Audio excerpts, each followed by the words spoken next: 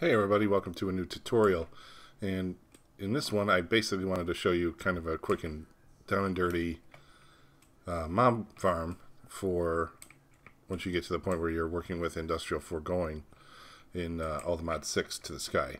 Alright, and so what we're going to do for the inside is we're going to want to do a 5x5 area. Alright, and then oops.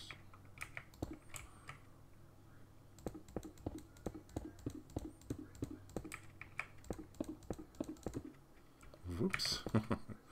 I'm carried away. Okay. So we have 5x5, and then we're going to leave that for now. I'm going to go up. So depending on what you want, if you want Enderman, you can leave 3 here.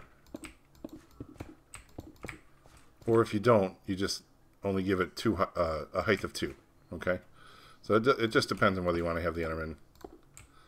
To me, the Ender Pearls are nice to have at this point. So, you know, it'll be totally up to you. So now that you have basically a big box, all right, and this is going to be your ground level. What you are going to want is a mob crusher.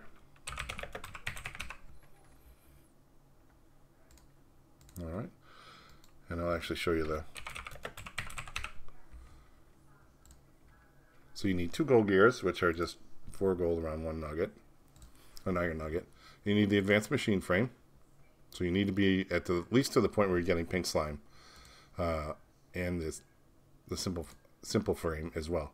Then you've got plastic and an iron sword and 2 books and a little redstone. So it's pretty... it's not terrible.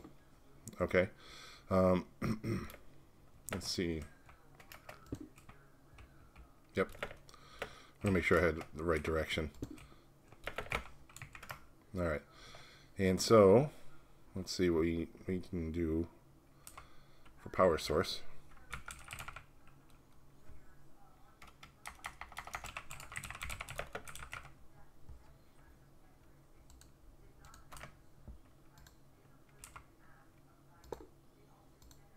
Okay, and so now that we have power, you have 2 options of what to do here. So this is going to be collecting items. So you can go, if you go right next to it. So here's the thing. All right, if you go right next to it, you're going to leave yourself open. What I tend to do is come back here and put it there, right? And so, and then what I'll do is put it there. All right, and then you need an add-on. I think a 4, either a 3 or 4 will do this. Oop, and I threw out the creative power. Power cell. There we go. So anyways, so the idea is you can go underneath with it. Alright, so let's do the 4, and then we'll see. Good. So the 4 covers the whole area. That's nice. Alright, there we go. And we can also do, I would suggest a speed of 2. All right, and then so you're going to come off of, let's see, let's do pipes.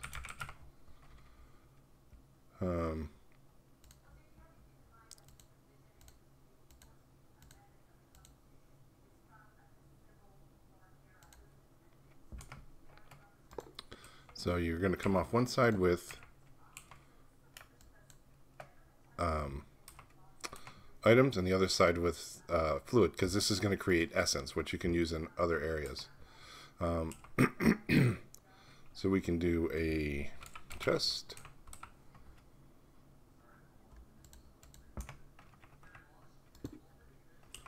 And also we can do a tank. I would suggest an ender tank if you're going to be moving it around. There we go. So now we're going to shift right click there, shift right click there, and that should be ready to go. Alright, so now the most important thing is you can get mobs to spawn in here without doing anything to the dirt, absolutely 100%.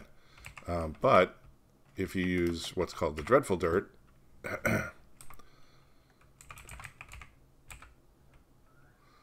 it spawns hostile mobs. And if you add light to it, if you need to get in there and work on it, all you have to do is add torches. You know, you could do redstone torches on the top and turn them on when you need to stop the spawning. So, but what you need is a rotten egg. And to get the rotten egg, you need the feed. This one here. Oops. I guess I can show you. Okay.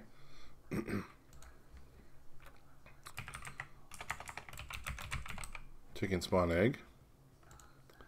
So what you're going to do is spawn a chicken, and then you feed him the earth. Excuse me. And you get what you see. This is called a rotten egg. All right. To make the feed, it's pretty simple.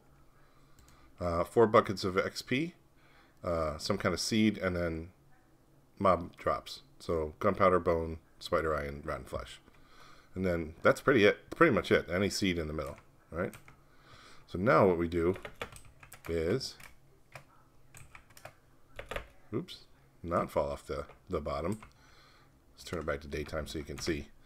And then, so what you want to do, this should give you a 5x5. So if you right-click the middle part there,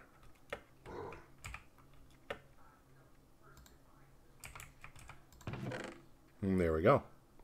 So now it is spawning and killing pretty much everything that's up here, or that goes in.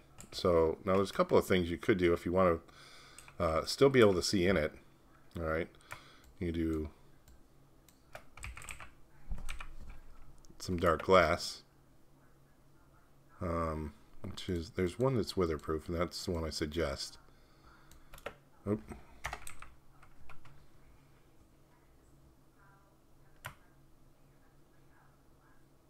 Oh, it's tinted glass.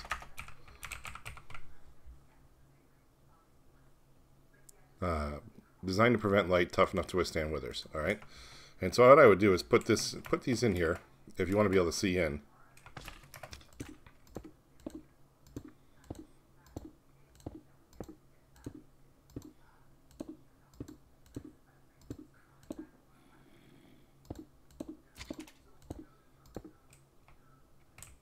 Alright, maybe you can't see in.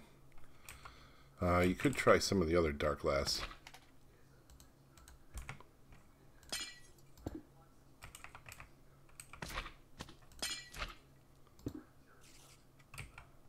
You can kind of see there.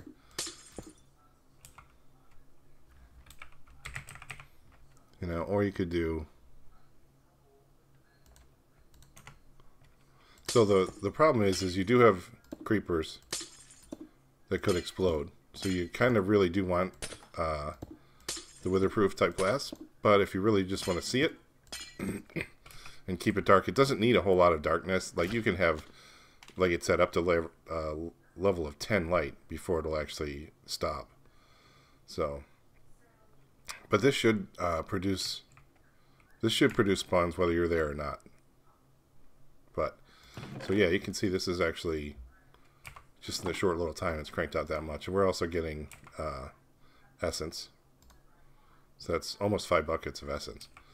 Now the essence is used for a bunch of different things in Industrial Foregoing, so it's certainly beneficial to be creating a lot of it, especially when you first start. The enchantment factory and the enchantment applicator and all of those machines that use that essence to create enchanted books kind of make that a necessary, necessary step for when you make your mob farm. So, thanks for watching. Hopefully that was helpful. Hopefully that gets you started on your mob farm. And hopefully you found this entertaining. Thank you for watching.